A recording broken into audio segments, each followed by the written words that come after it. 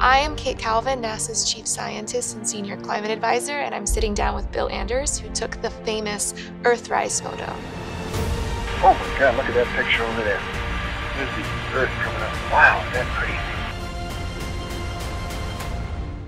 So most of us only get to see what's right in front of us, the sidewalk, the building, the trees. But when you were in space, you had this opportunity to see the planet as a whole, this beautiful blue planet. What was that like? Well, before we got to the moon, I was able to look back at the Earth, and it was about the size of my fist at arm's length. And you really couldn't see any details. It was kind of, you couldn't see the continents even, and even the people from orbit, don't see many man-made features, if any, from space. But I thought that it was really kind of it was at Christmas time, and it was like a fragile Christmas tree ornament.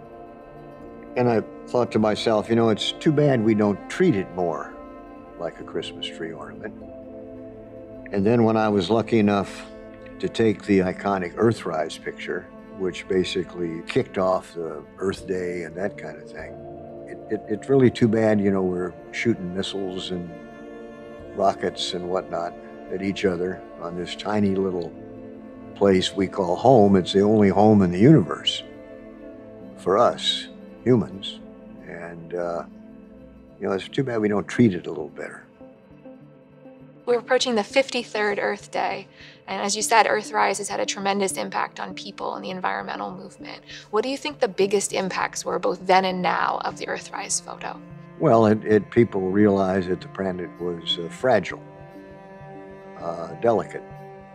Clearly, mankind has not been kind to the planet. But could you tell the story of taking Earthrise? We had, I think they gave me a little bit of photography training. I had a camera I took home, a Hasselblad, took a few pictures, but, didn't even have a light meter on our flight. And so we were in lunar orbit, upside down and going backwards, so for the first several revolutions, and we didn't see the Earth. And didn't really think about that. And then we righted ourselves, heads up, and twisted the spacecraft so it was going forward. And while Frank Borman was in the process of doing that, suddenly I saw out of the corner of my eye this color. It was shocking. Oh my God, look at that picture over there. There's the Earth coming up. Wow, is that pretty? You got a color film, Jim? Hand me a roll of color, quick. Oh man, that's great. Where is it? Quick.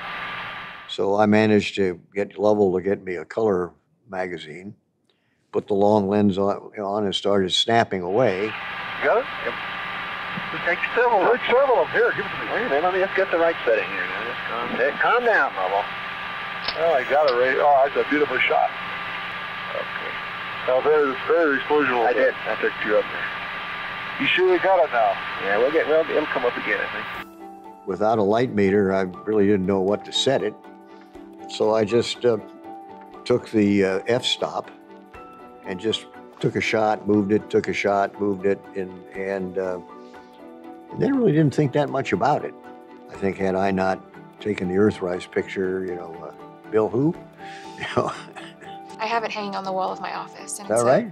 It's a reminder every day of why we do this, for science, for inspiration, for innovation, for home. Yeah. So it makes people think, about this fragile little ball we live on. Yeah. Beautiful, fragile. Hadn't made them think enough, but they do think. Earth is one of our most important missions at NASA, and we're continuing to use that vantage point of space, the image that you saw. We continue to look at Earth and see how it's changing. What words of wisdom would you give future scientists, astronauts, or the next generation?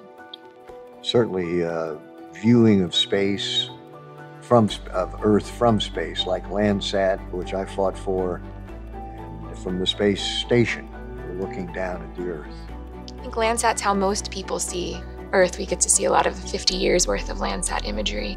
And Landsat has been, to my knowledge, been quite a helpful program. Yeah, it's been tremendous, both in showing the planet and how it changes, but also providing information to landowners everywhere. Right. So you're known for one of the most poetic quotes about going to the moon and discovering Earth. Can you tell us about that? It's hard for me to imagine I actually said it because it's so poetic. But when they ask people, what impressed you? I said, well, we went to the moon to explore the moon, and what we discovered was the Earth. So I was lucky to take Earthrise with color film, with a long lens, and make that statement. And that's about my real environmental claim to fame. It's a pretty big claim to fame. Yeah. But I do think often we have to leave home to appreciate it. Yeah. And you had that opportunity.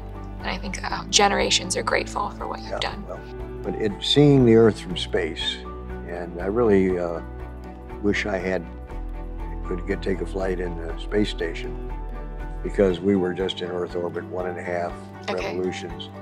So, but it is beautiful from space.